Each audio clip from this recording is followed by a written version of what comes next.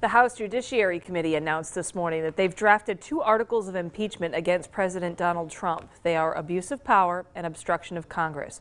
Shortly afterwards, junior leadership Hazleton met with elected officials from Luzerne, Carbon, and Schuylkill counties, and they were there to discuss how local governments work and their responsibilities. However, this morning's announcement was on their minds as well. And the students tell Eyewitness News they are watching history in the making.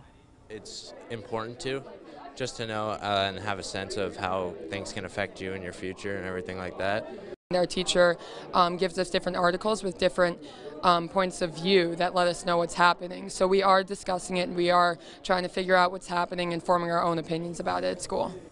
And by the way, both impeachment articles will be considered by the Judiciary Committee later this week before moving to the floor for a full House vote.